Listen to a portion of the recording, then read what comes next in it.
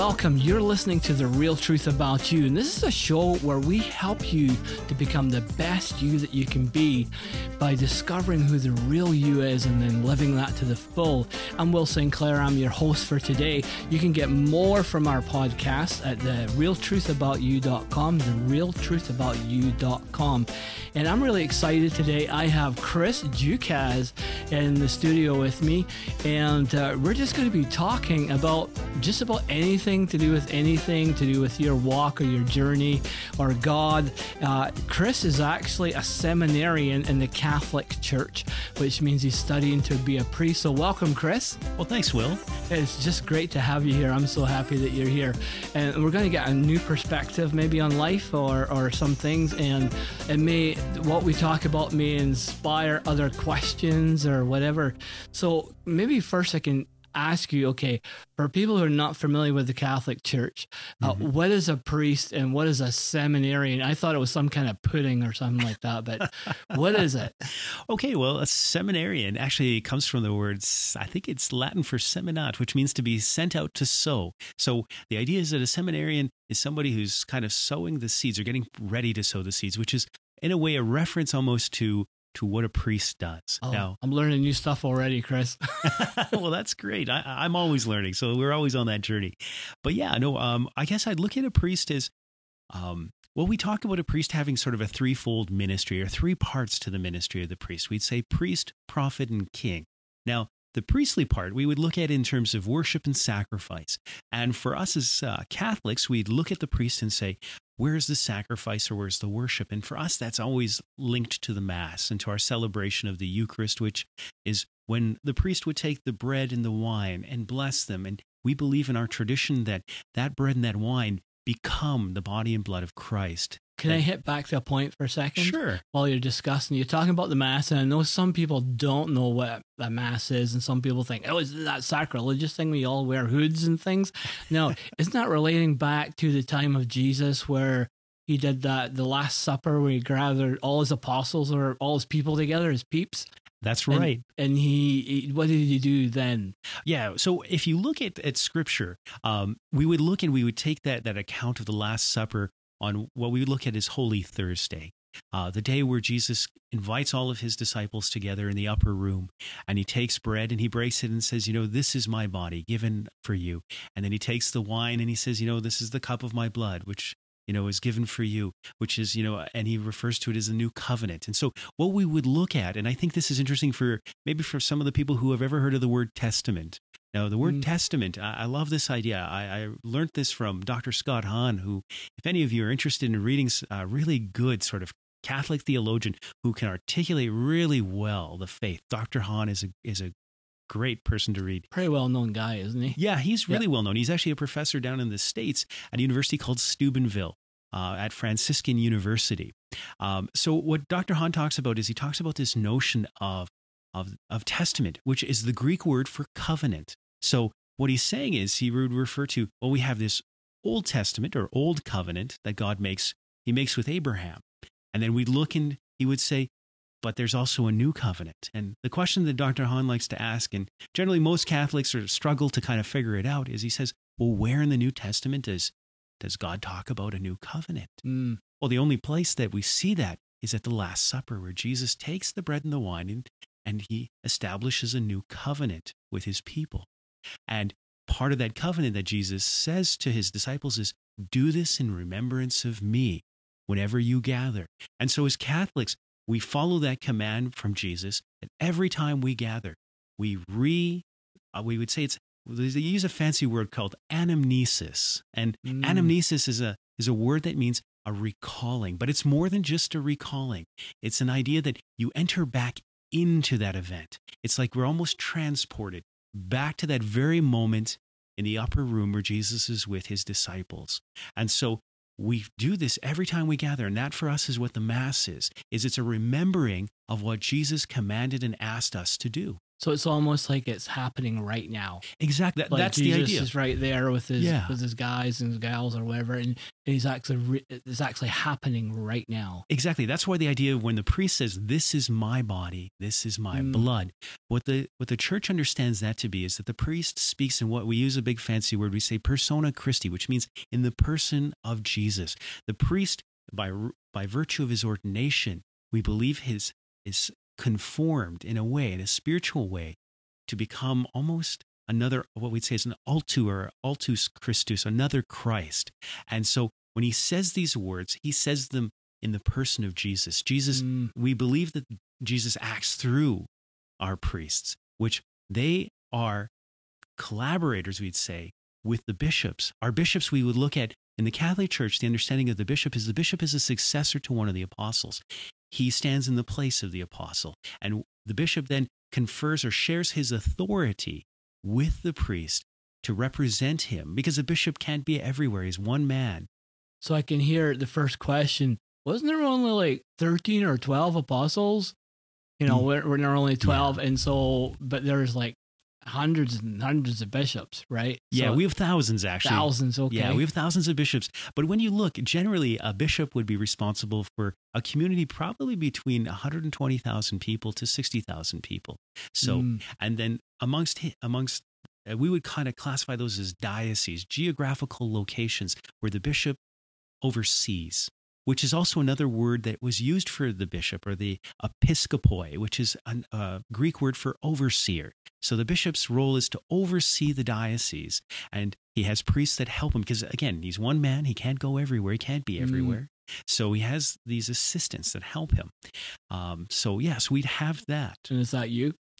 Would that be like the priest? Is that his assistants? Yeah. The bishop's assistants would be the priest, and another assistant that the bishop has is a deacon. Now, a deacon comes from the Greek word for service. And again, when we look back at the scriptures and the Acts of the Apostles, we see that in the early Christian communities, God's calling the community together to share, to live together.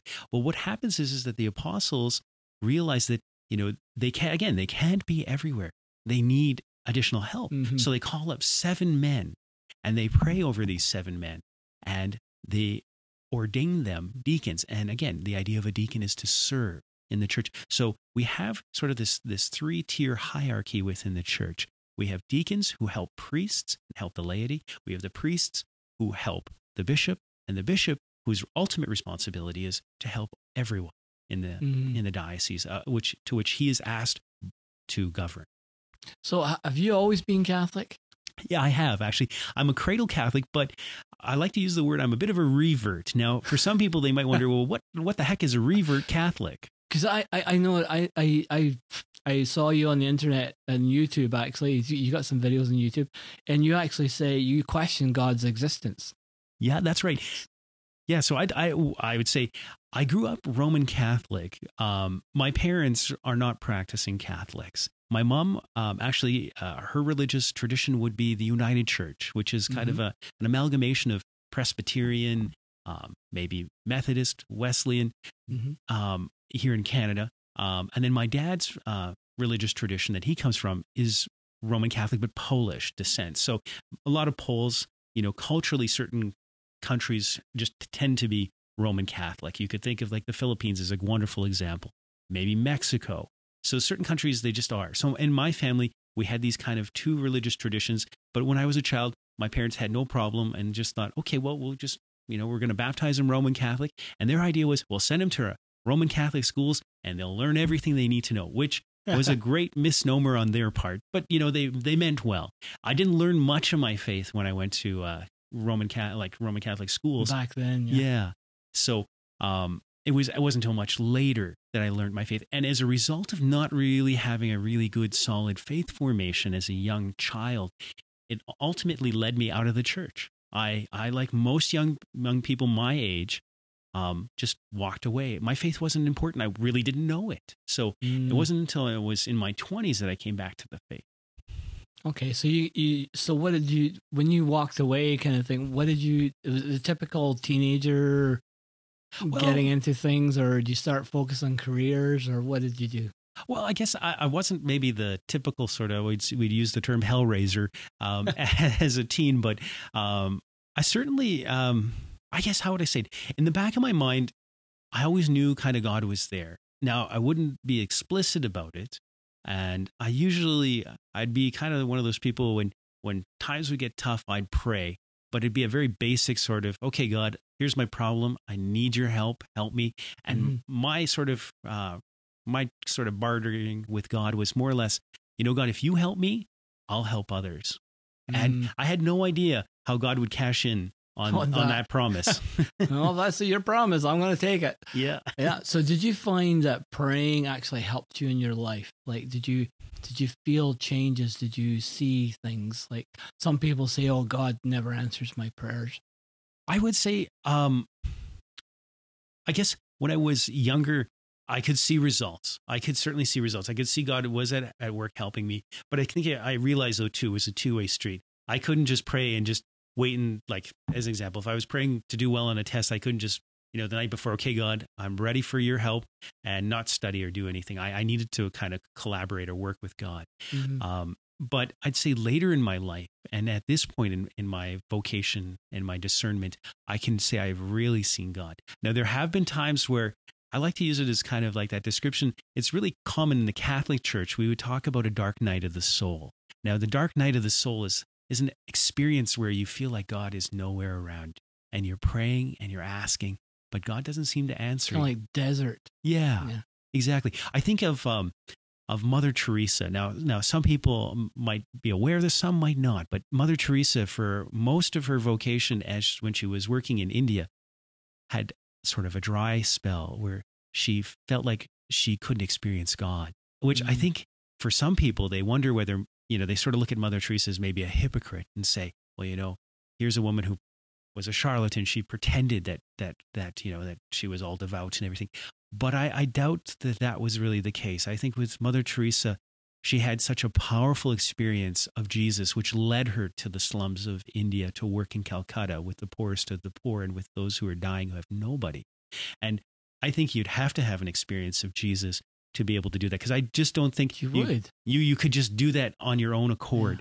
And so having had that powerful experience and then not to have that experience ever again would be so sort of, I guess I remember reading sort of a prayer that she had composed, and it was one of the saddest things I'd ever read. But at the same time, though, too, you just sort of knew that here was a woman who had experienced Christ, and she knew what it was like to experience him. So that agony, imagine you're in love with somebody, and the person that you're in love with is taken away from you, and you'll never see them again. But you know that they're alive. That agony just in your bones. And I think with Mother Teresa, when you read some of her writings, which have been published now, you can really get a sense of that agony and longing that she had for Jesus. I remember somebody saying quite a while ago, he said, you can tell if God's behind something or God's in it, because when you stop doing it, it continues. And I think that's pretty true of what she's done, isn't it? Her order is growing even more. And well, and now at least this year, actually in October, Pope Francis will be canonizing Mother Teresa as a saint. So like you're saying, she's still working. Now, I look at it as Catholics, what we'd understand it is, our understanding of the saints is that when somebody dies, I think a lot of us who have a religious belief have the idea that when our loved ones die, they're not dead to us. They're still alive, but in a different way. And that those loved ones are still praying for us, still, trying to have some sort of an influence in our life. And for us as Catholics, that's what we believe with our saints. And Mother Teresa especially is somebody who I'm certain is, praying for her sisters who are doing amazing work still with the poorest of the poor and in countries all over the world, with people that nobody else wants to work with or help.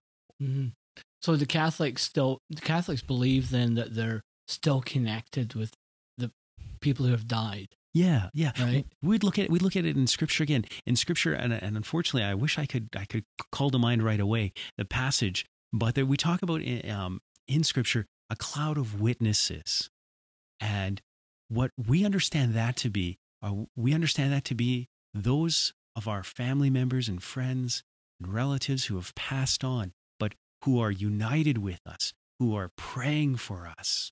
And these people are united with Christ. I think sometimes a beautiful analogy or example of this is, if you've ever had the opportunity, if you haven't, I'd really encourage you to do it.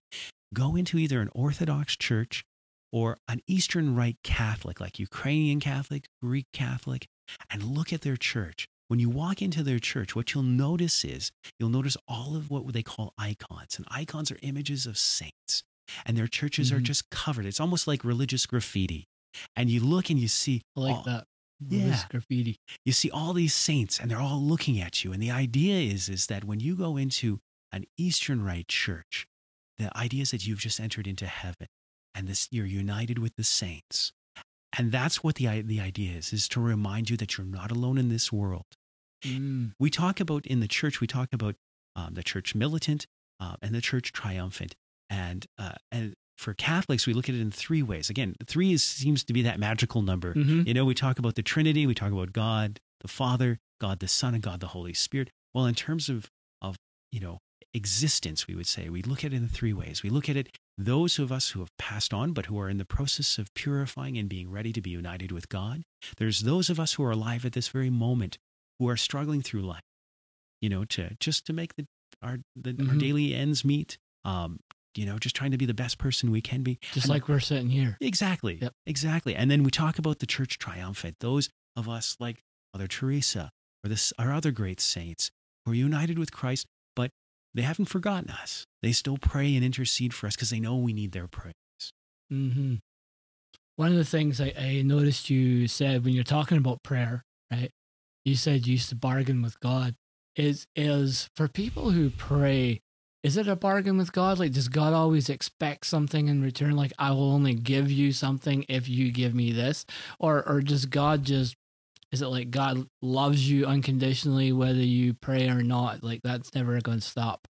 Yeah, we understand it that, and I think the best example of this is right at the beginning of the Bible, where God, in the creation story, everything that God creates, we say is good. So there's no such thing as an evil person created. God doesn't create evil. God creates only good things. And the idea is that because God creates only good things, he wants to give them good things. And regardless of whether we pray or not, God still is giving us good things. And I love the scripture passage where it talks about, you know, even though, say, a father would give his son a scorpion, God would still, you know, give even more than the most wicked of parents to a child.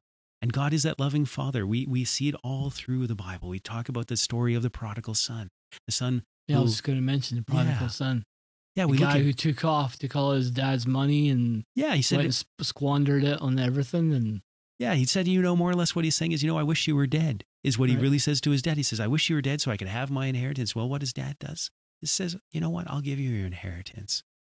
And what does he do? He goes and he squanders it in a life of, well, some of us speculate all sorts of ways that he might have spent it, but he nonetheless kind of frivolously blew it all. Yeah, blew everything, right? But he comes back, and instead of his dad saying, you know, I told you so, I knew you'd end up, you know, his dad runs out to meet him. Yeah, he's waiting at the gate every day. He goes out and he's looking to see, is he going to come home? And when he comes home, before he even has that chance to say, you know, I'm sorry, you know, I'm not worthy to be your son, the father hugs him.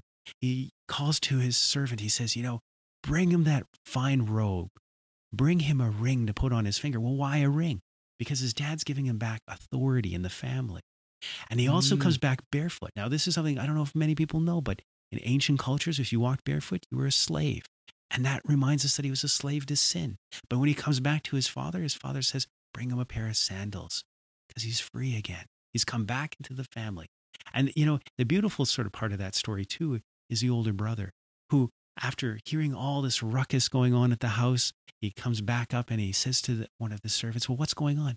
Well, the servant says, well, your brother's back and your father's slaughtered, you know, the fattened calf and they're having a big party. Come on up.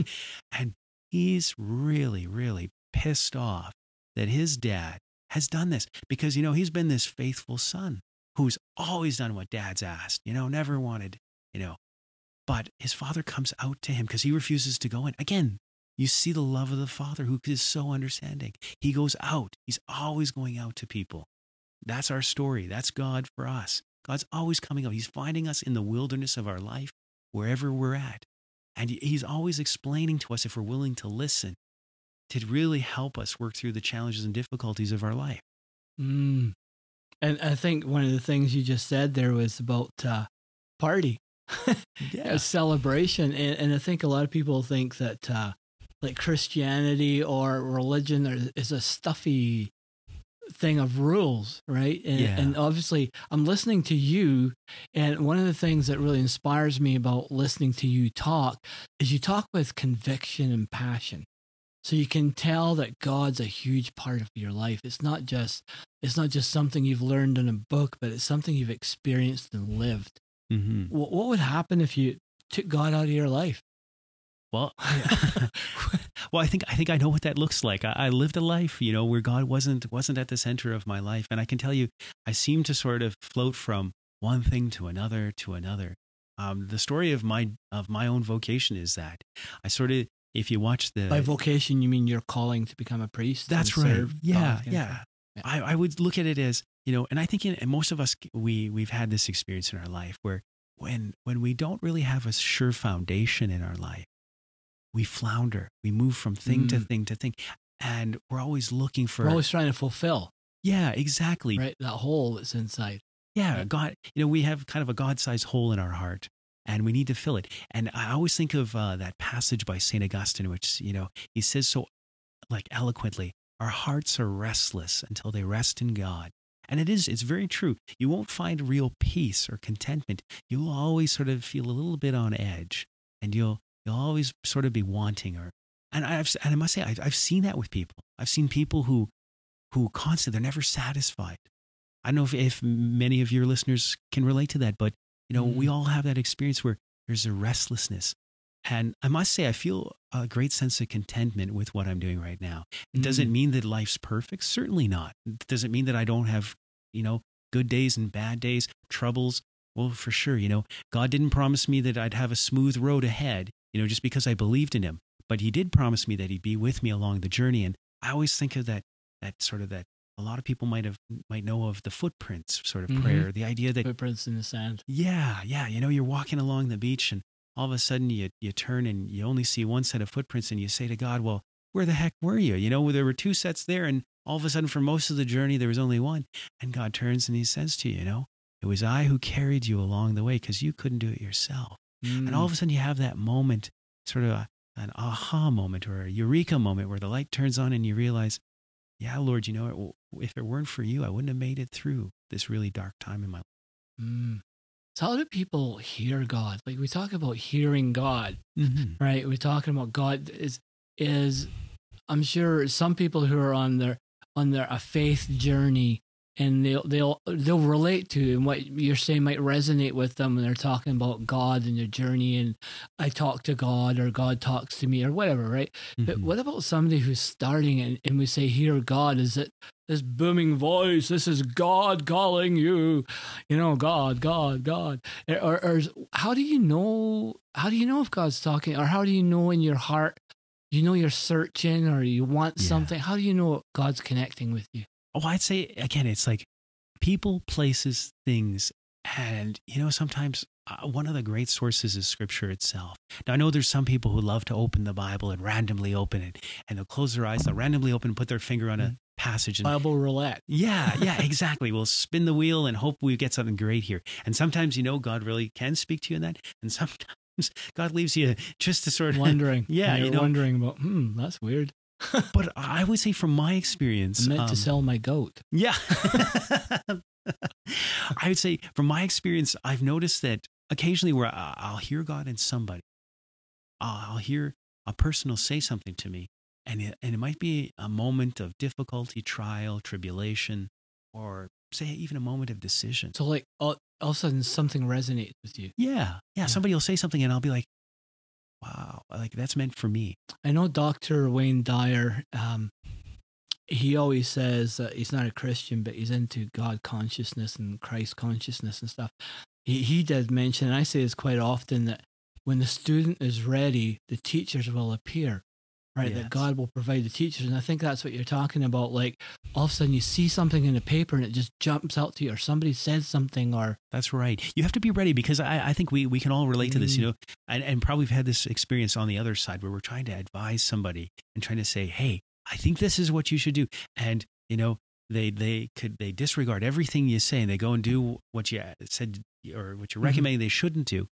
And again, it's because they weren't ready. And if we put ourselves in their shoes, we'll recognize, hopefully, we'll see that, yeah, we've done that before too, because we weren't ready. We weren't ready to hear that voice. And God prepares us. And sometimes God will let us go astray, like that story of the prodigal son, because if he didn't, we wouldn't learn. We wouldn't learn. We wouldn't be ready to listen. And I think that comes back to that. People say, oh, you have to hit rock bottom sometimes, right? Yeah. Sometimes you hear God along the journey, but sometimes it's like you have to hit the bottom. You're total despair and you feel like you've got nothing else left, I should say, Well, I think what God's doing is he's kind of removing the pride, because a lot of us are very prideful people. We don't want to say that we're wrong. We don't want to admit that we need help. But those are they're virtues. They're great virtues. It's amazing. We always talk about men who won't ask for directions, and it's true to a certain degree. We don't. We're reluctant to do that. But, when we do, it's amazing. It's amazing. Again, so that's one way that you can hear God. Sometimes, again, it can be an experience, something that happens to you and you're changed. You witness something, you see something. And again, it just leaves you. I think of just recently, I was telling a story to some children about a little boy who saw a homeless man who said, I need a meal. And it changed him. It changed him in a way that he became proactive and he was able to just make a huge difference. Just one example is he fed 175,000 people because he was so moved by this example of this man in need. Yeah. And we can have that. Sometimes we have that in our life where something happens and we're a changed person. So there's that. Another way that I look at it too is scripture. Like I say, sometimes we just need to sit and listen. Maybe we might take a passage and just read it and then pause and then read it again and pause and read it again. Or sometimes too, it might be in a sermon or a homily that a priest or a pastor or somebody else is giving. And sometimes it can even be a lecture. Sometimes I know a lot of people like TED Talks. Sometimes I've been inspired by some of the different TED Talks that I've heard on different topics that have left me thinking, hey, one great one that I think of just recently was one on just simplifying your life. If you simplify things, it's amazing how much perspective you can get. And sometimes we need to just step back too. Sometimes if there's something going on in our life, maybe we need to walk away from that for a while. In the Catholic tradition, there's a great sort of historical tradition of, stepping away, going on retreat, getting away from a situation to think about it. Kind of retreating from life. Yeah. Right? Yeah. And that's the thing is, in most communities, wherever you look, there's going to be a retreat center. So if you're finding you need that, you need to get away from something for a while. Think about that. Go on a retreat. It almost seems like through the Bible too, when you're talking about retreating, like God seems to have led people into the wilderness. Yes. Right, away from all the noise and the hustle and the bustle and life and busyness and cars and, downtown traffic and stuff, and leads them, whether that is a wilderness with trees and nature, which is ideal, or the quietness of a bedroom, right? But it's almost like God seems to have said the most profound things in silence. Yes. Yeah. Sometimes we talk about hearing God's voice in silence. And, it almost seems like an oxymoron to think of, God speaking in silence. Like how does he do that? But it does happen. And it's interesting. Some of the great spiritual masters, if you read them, they talk about this, that they need it. I always think of, and a good example is like St. Francis of Assisi. Here's a man who I'm sure most people have heard of, and he's quite popular in a lot of different religious traditions. But here's a man who retreated. And granted, he was, went out into nature. But one of the places that he loved to go to is a dark cave where he was in total, utter darkness. And there was no sound. And he could hear the Lord speak to him. And sometimes we need those moments. And like you're saying, sometimes we can't maybe get away to a retreat center, but we can certainly close the door, turn the phone off, unplug the TV, unplug the radio, draw the blinds, and just sit. You can sit in darkness and silence and and just hear and just allow the Lord. And then sometimes too, we can use those breathing techniques to just breathe in, breathe out, just to calm ourselves. And then you can just use some people like to use a mantra. Mm-hmm. You can, a scripture passage, or maybe some sort of an affirmation. There's all sorts of ways that we can allow God to speak to us. And I noticed that's become very popular, actually. Like in a lot of different traditions, like whatever tradition, Christian or religious or even, whatever, there's people in spiritual walks, meditation is becoming very, very popular. The sitting and breathing, the mantra, the centering, the quietness. Mm-hmm. I noticed in, I can't remember if I think it was Elijah, when God led him into the desert and fed him and stuff, and then he led him off to this cave, and he was waiting to hear from God, and all of a sudden the thunder and the lightning came, but God wasn't there, and then the earthquake shook, and then I don't know whatever else came was loud and bang, bang, but God was, and he expected this thunderous God to come, and there was nothing, and then all of a sudden there was quiet, and there was a little whisper of air, and God was in the air and spoke to him. Well, I always think, God works in really strange and mysterious ways. And I love that scripture passage that says, God's ways are not our ways. God's ways are way above ours. And that's the way God works. And sometimes God will take the smallest of things and just use it to speak to you in a way that's just, I just find it's moving. It's very it's so significant, so powerful. And I think sometimes when we look in our lives, we can see that. We can see where God's humbled us. He's taken something that we wouldn't have expected, use that to talk to us. Wow. I've noticed this whole conversation right from the beginning. It started with a kind of academic-y feel, right? And I notice it's turned into a very heart and spirit feel, right? And I don't know if you as a listener can sense that, but hopefully you've stayed with us as long. And I really feel that to really follow God is to experience God. You have this experience of God. That's what draws you in first, seems like. Did you find that it's that first experience? God gives you that experience. That's what draws you. Yeah. No, I'd agree with you on that, Will. I think that what God does is it's almost like a little bit of a carrot he gives you. That's what I was thinking. I was trying to think, how do I say a carrot? Yeah, he just said it. Yeah, he gives you that carrot to start you off on the journey. And what he's going to do is it's kind of like, I look at it maybe in terms of like a child learning to walk. A parent will hold the child by the hands and help them walk for a little bit, but eventually the parent lets go and lets the child walk. And occasionally that child's going to stumble. And again, the parent's going to come and pick that child right back up again and help them walk. And there's going to be this whole process until that child eventually learns to walk on their own. But the parent's always there. The parent, even though the child's walking, the parent never just totally leaves the room. They're always there with them. And that's what God does. God wants us to learn to walk on our own, but he wants us to be in dialogue and conversation with him. That's the important part. Right. Wow, that's amazing. And I can see God's call in your life. I can just sense it right here. If you could just be sitting here, I just sense that presence of God in you, Chris. And I'm just so grateful for it. And I want to thank you for coming and sharing with us. Your journey continues towards priesthood. This is July 2016. You've got how long to go yet? I still have another 4 years of formation. 4 years. Oh, formation, right? So that's where they basically train, the Catholic Church is training you, teaching you, forming you as not only a human being, but as a pastorally to help people. And so basically you're just going to be a helping, loving machine. Well, that's the idea, do the Lord's work and help the Lord's people. Yeah. Well, that's awesome. And so you've had that call in your life, right? Mm-hmm. What would you say to anybody else who feels like, especially in the Catholic Church, because this tends to be a bit of a Catholic conversation right now, Christian conversation, God conversation, whatever you want to call it.